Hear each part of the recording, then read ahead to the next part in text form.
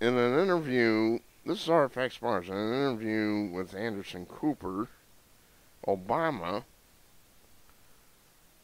essentially called the American Revolution the result of a conspiracy theory. Now, there's a long history of that. It's in our DNA, don't you know? The United States was born suspicious of some distant authority. That is incredible bullshit. Anderson Cooper. Now, let me just jump in there. Is it fair to call it a conspiracy?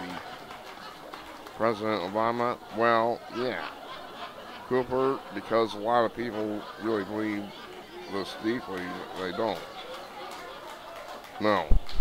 Well, let's take a look at the real history here. Since Obama obviously knows very little about this country's history. Here's a long list of the different acts. The Sugar Act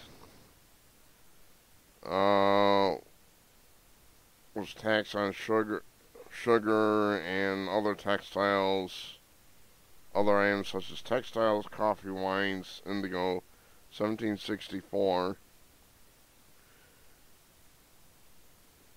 Also in 1764, the English Parliament passes a measure to reorganize the American customs system and better enforce British trade laws, which have been ignored in the past. The court was established in Halifax, Nova Scotia, and will have jurisdiction over all the American colonies and trade matters. So they established a foreign court. What's happening today?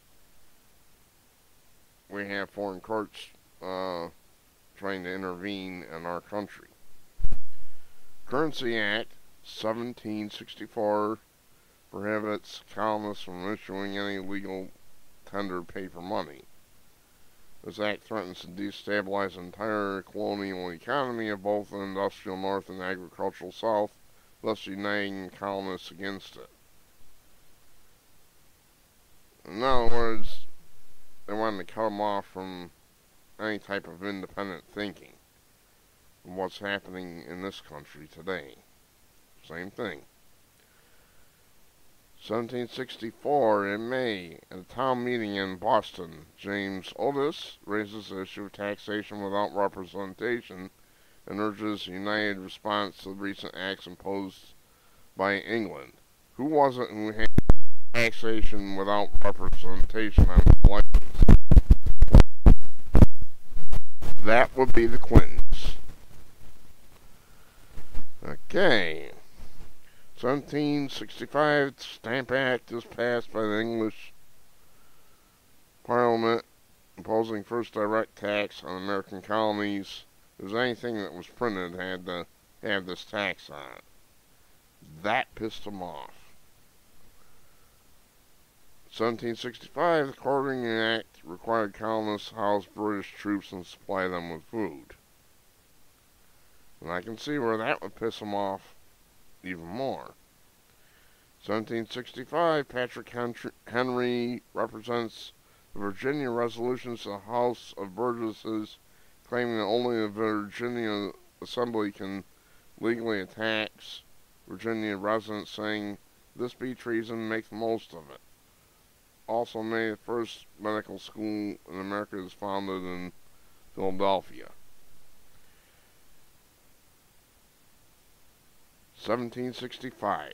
In July, Sons of Liberty, an underground organization opposed the Stamp Act, is formed in a number of colonial towns.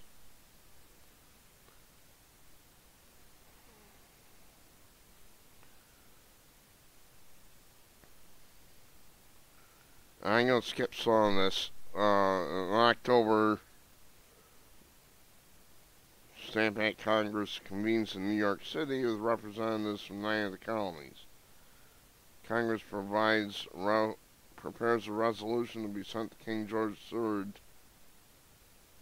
in the English Parliament, requests the repeal of the Stamp Act and the Acts of 1764. Petition asserts that only colonial legislatures can tax colonial residents and that taxation without representation violates colonists' basic civil rights. That's not a conspiracy theory, Mr. Obama.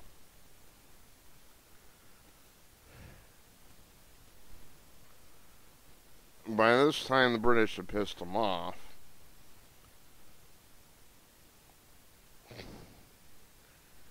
Let's see.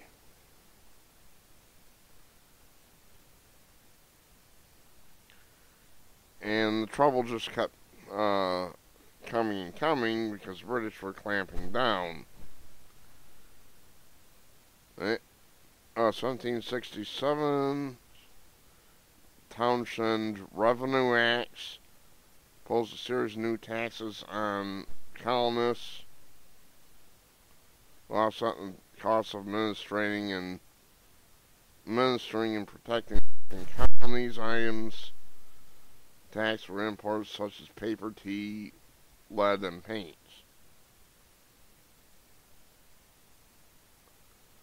The Act also establishes a colonial board of customs commissioners in Boston. In October, Bostonians decided to reinstate a boycott of English luxury items. And it goes on and on. But Mr.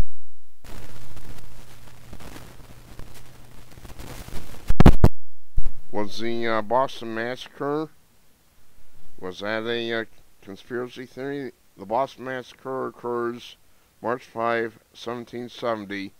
Occurs as the mob harasses British soldiers who then fire their muskets point blank into the crowd, killing 3 instantly, mortally wounding 2 others and injuring 6.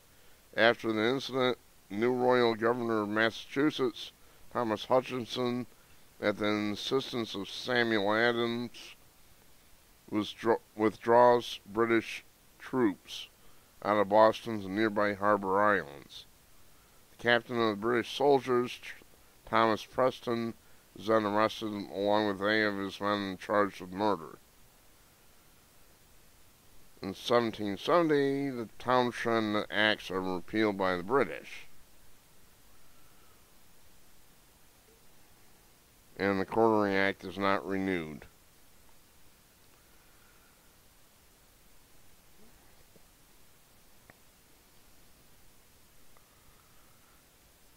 And it goes on and on. Obviously, by this time, the Patriots were furious.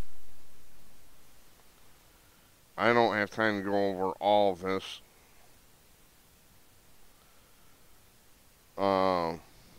But we should talk about the Boston Tea Party.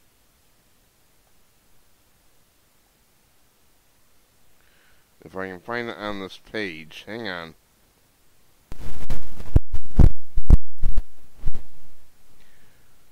Uh, 1773, December 16th, 8,000 Bostonians gathered. Here's Sam Adams tell them that Royal Governor Hutchinson has repeated his command not to allow ships out of the harbor until tea taxes are paid. This is from the Tea Act. This is what got this country started. You know, the British had passed all these laws, and we didn't have any representation. We were saying, hey, screw you. That, Mr. Obama, is real history. That night, Boston Tea Party occurs as colonial activists disguise themselves as Mohawks, Indians, then board the ships and dump all the British tea into the harbor because the British demanded that they pay the tax on that, no matter what. They gave the East India Company or whatever a monopoly on tea. They wouldn't allow anybody else to import tea. So basically, the colonists would have been forced to pay tea tax, and they didn't like that. That's real history, Mr. Obama. They dressed up as... That's how... where we get the term Tea Party, Mr. Obama. It's from Boston Tea Party, because they got tired of the taxes. And what do we have today? There would have been a revolt a long time ago if we had the same people living today. Because, believe it or not, your tax burdens are infinitely higher than they were in those days. 1774, English Parliament passes first in the Coercive Acts, which the Americans called the Intolerable Acts. They shut down Boston Harbor, and it goes on and on, but I think the point's been conspiracy theory, Mr. Obama. The American colonists revolted because they were being abused by the British Crown, and we said, screw you!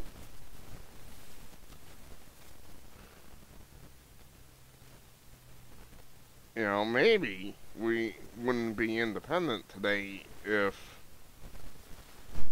the British had allowed them representation and worked with them. Maybe. But no, they wouldn't do that. They forced people to take British soldiers into their homes. They set up foreign courts. The quartering thing is the only thing that's not happening so far today. We don't have troops in our or anything. But other things are all happening today, Mr. Obama. Now, Mr. Obama, shall we look at Lexington and Concord? Hang on. Since, Mr. Obama, you are deficient in your history, here's the battle that started it all. The Battle of Lexington.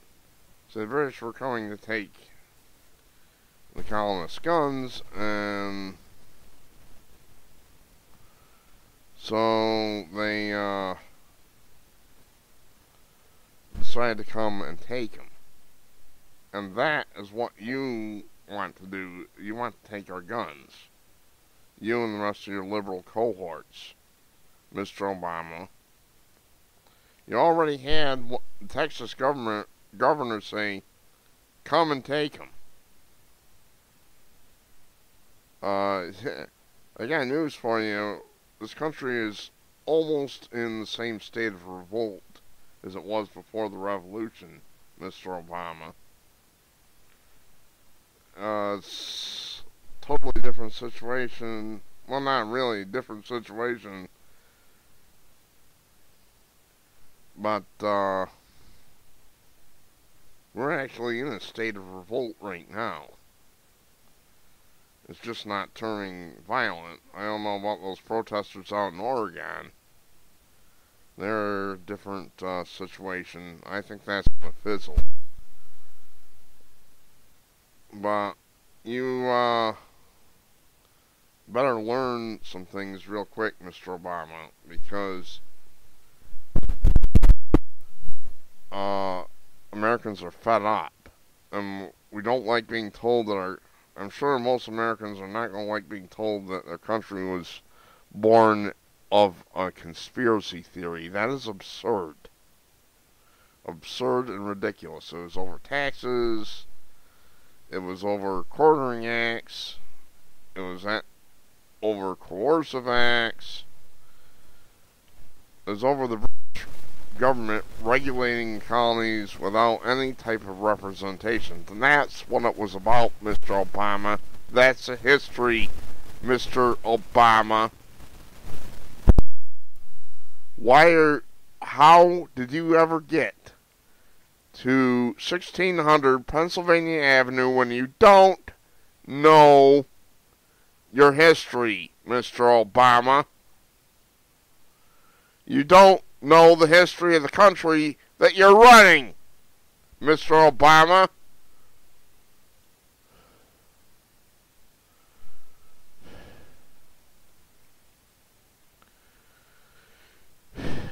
unbelievable. Now you, Mr. Obama, have been trying to push the American people into another revolution. You're the one who's been trying to push this.